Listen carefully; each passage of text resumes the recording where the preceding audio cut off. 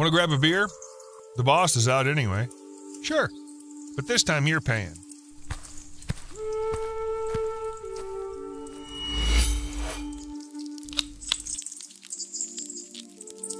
Killing Private Ant.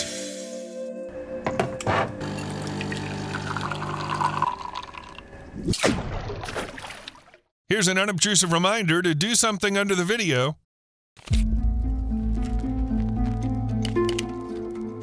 To understand why the U.S. is dropping hundreds of thousands of flies on ants, you first need to get to know the ants themselves. We came from the south, from the hot lands of South America. In the 1930s, we were carried to new shores with the soil people loaded onto their ships. We sat patiently in the dark of the holds until we caught a new scent, the scent of America. Our first step was in Mobile, Alabama. No one was waiting for us there, and no one could stop us. Here we have no enemies. Here there's far too much food. We spread, expanded our lands, crept into pastures, fields, and cities. Now we number in the billions. Painful bites and a nasty temper make us dangerous to people, livestock, pets, and wild animals. Our colony is always on the move and always hungry for protein. We'll devour anything alive that can't run or fly away in time. We don't just bite, we inject venom. This cricket's got a tough exoskeleton, but its jaw joints and belly are easy targets, and that's why it's doomed. No armor in the insect world can hold us back for long. But insects aren't the only prey. Fire ants don't even spare calves. Ants love open sunny pastures where it's easy to build their hidden traps. Hay and grassy spots are especially attractive for these insects. That's where they wait to strike at the slightest touch of the trap. Usually, ants attack the whole colony at once. The moment the victim flinches from the first, very painful bite, they go all in. Newborn calves are especially vulnerable. Ants sting the soft, moist tissues, including the eyes, targeting spots with thin or no fur, ears, face, belly. First, they sink their mandibles into the prey's flesh to get a grip. Then they stab it with a sting, like a syringe, and inject venom, and they do it repeatedly. These wounds often lead to a quick death. Every year, more than $5 billion are spent on treatment, control, and damage compensation from fire ants in infested areas, and their numbers keep growing. Their population in the U.S. is now 5 to 10 times bigger than in their native South America, mainly because they have no natural enemies and plenty of prey. Fire ants sting fast and multiple times in a row. Their venom causes severe swelling and can kill small animals within hours. Mass attacks are especially dangerous. The victim just doesn't have time to escape. But what's scarier is that ants aren't just dangerous to living creatures. They crawl into electrical panels, chew on wires, and short-circuit connections with their bodies. This causes short circuits, sparks, and fires. Sometimes ants even cause harm to people. In 2001, we found a vulnerable one, 73-year-old Earl in the Atlantic Shores nursing home in Florida. He was recovering from surgery, and at night we crawled onto his bed. After a few hundred bites and 40 hours, he died from shock. The venom did its job. His back, arms, chest, neck, and head were covered with our bites. Also, a man walking his dog stepped on our anthill. He managed to get to the hospital, but the anaphylactic shock was too much for him to handle. According to statistics, about a third of people in infected areas suffer ant bites every year. Forhead flies are a large family of two-winged insects, counting about 4,000 species. Some of them are pretty plain and look like fruit flies, but over 70 species have earned the title flies that decapitate ants. They belong to the genus Pseudactian and are considered the main enemies of fire ants. It's in their nature. After mating, the females immediately look for a host to lay their eggs. They need a fire ant. The fly quickly lands on it and in a split second lays eggs using a sharp ovipositor. The egg turns into a larva and feeds on the hemolymph while the ant goes about its usual life. Then the larva migrates into the ant's head and eats the jaw muscle and other tissues. The ant is still alive until the larva releases an enzyme that dissolves the membrane between the ant's head and its body, and the head falls off. Inside the severed head, the larva pupates and turns into an adult fly, and then the cycle repeats. Forhead flies attack only fire ants and don't pose a threat to other ant species or mammals. Because of this narrow specialization, they will always follow their victims. Just one infection is enough, and the colony starts to die out. Not long ago, the ants were ruthless hunters, scouring the area for food. They even took down large animals. But now, infected by flies, they suddenly abandon their prey. Within minutes, they completely stop searching for food. The infected ants return to the nests, and life inside slowly comes to a halt. Work stops, nest building ceases, whole groups of insects stop following their instincts. At first, the infected ant might act like usual, working hard, bringing food, taking care of others, but its brain is already dead. Inside its head wriggles a hungry larva. It feeds on the brain tissue while the host keeps going through its usual motions for another 8 to 10 hours, like a puppet. The parasitic fly controls the ant so it doesn't raise any suspicion among its mates. What's wrong with him? Seems like he's working, but for some reason he's reinforcing the wall when he's supposed to be watching the eggs. Only when the larva reaches maturity does the ant's behavior suddenly change. It leaves the nest and starts wandering aimlessly, like a zombie, until it gets far enough away. The distance is needed so the fly can pupate away from the nest. It's safer that way. And then decapitating. After a while, the adult fly crawls out. In fact, it's not far from the doomed colony full of potential victims.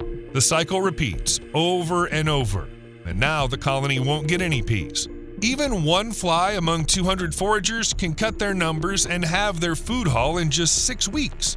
What if there are several flies? For almost 3 decades now, forhead flies have been bred for release into the southern states overrun by fire ants. All this is part of a biological control initiative. The fire ant fighting campaign has been a part of a long-running program involving various agricultural services. The program had a humble beginning. Since 1997, a federal research lab in Gainesville was breeding about 1,500 flies a day. That was only enough for 2 or 3 batches a month. It took decades to get fly breeding up to the level where they could be parachuted onto ants. Larger facilities from the horticultural science department joined in. The volume doubled. According to the scientists, they plan to expand production and send batches of flies beyond Florida. For now, researchers have found that these parasites can reduce the number of worker ants in a colony by 10 to 15%. But wiping out the red fire ants using just flies isn't easy. In Argentina, the decapitation process happens naturally. But down in the southern U.S., finding the perfect fly species for the local fire ants has proven more difficult. The parasite's specialization is indeed really narrow. When we start releasing forhead flies, it turns into a full-on military operation. First, we physically throw the anthill off balance, slice off the top, flip it over, and flatten the dirt. That instantly sends the ants into panic and aggression. They rush outside, trying to defend their nest.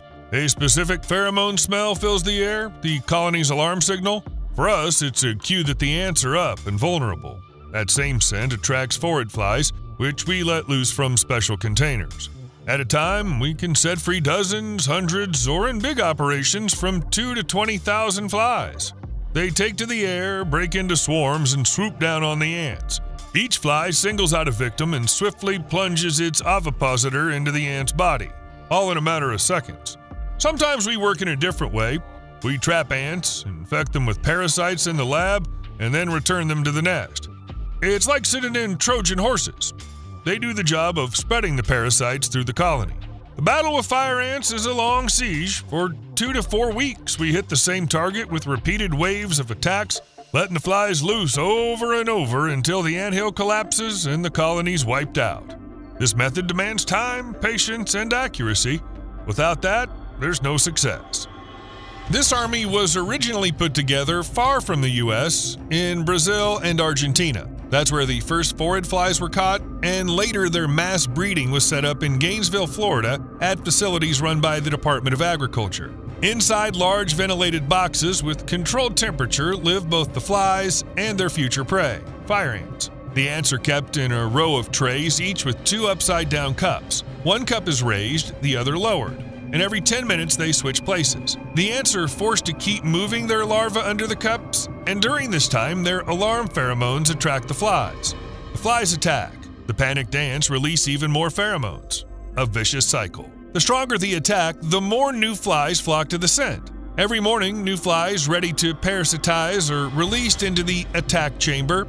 They get 3 to 4 days to hunt, after which the surviving ants are removed and new batches take their place. That's how the scientists build their winged army. When it's time to send the flies on a mission, a whole logistical operation kicks in. They're gently coaxed out of their work chambers into a roomy cage filled with sunlight. The flies head toward the bright exit and end up in a trap. From there, they're moved into clear plastic tubes about the length of a hand. One end is sealed with mesh, the other with a damp cotton pad so the insects don't dry out on the way. Just enough cotton's used to keep the moisture from turning into condensation. Each such capsule holds several hundred fighters, usually 300 to 400 flies, ready to tackle at least 10 ant mounds a day. The tubes are loaded into portable coolers and taken to the front.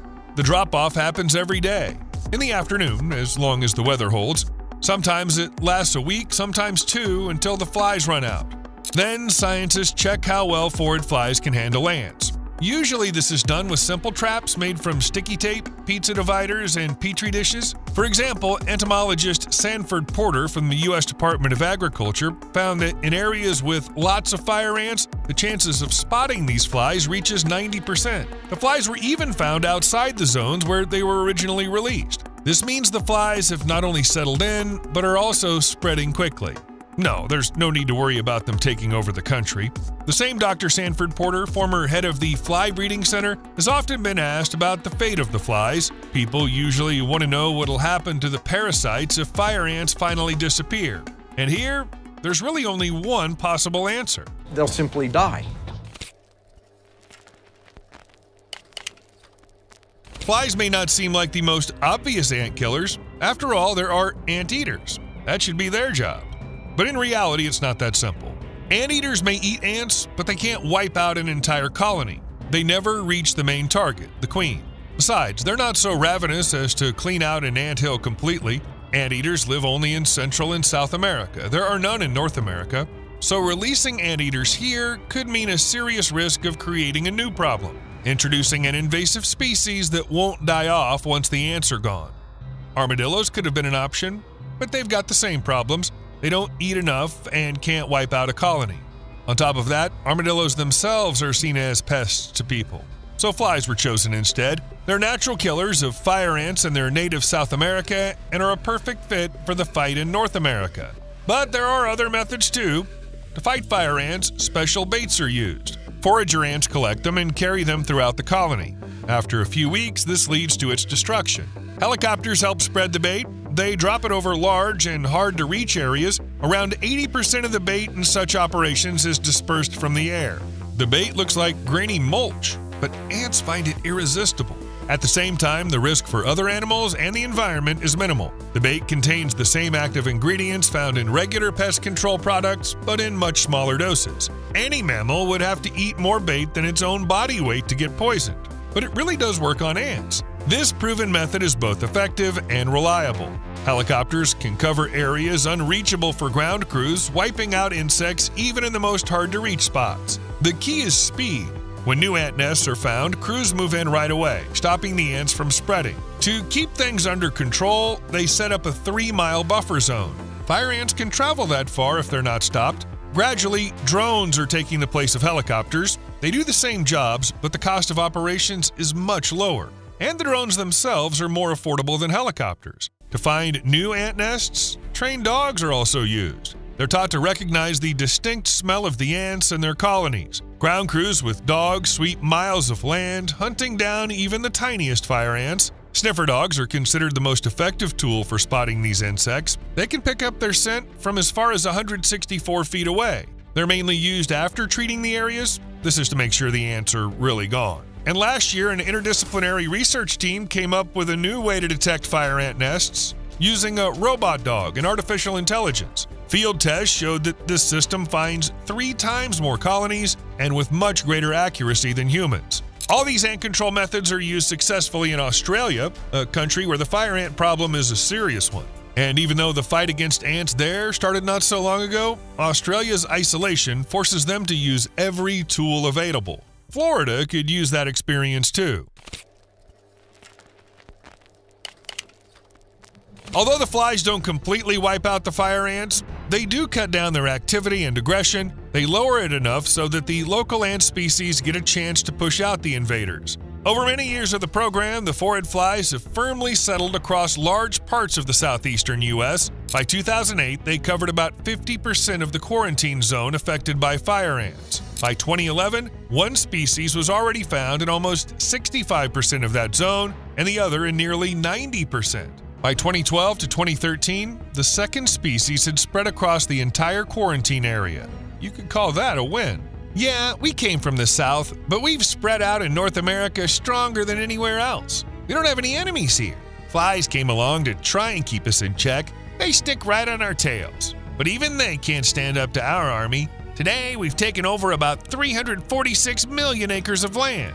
On every 2.5 acres, there are up to 60 of our nests. In each nest, hundreds of thousands of workers. We keep multiplying non-stop. Several times a year, millions of queens fly off, starting new colonies. They think they're controlling us, but it's just a break. We're here. We're always close by. And this isn't the end yet. See you later.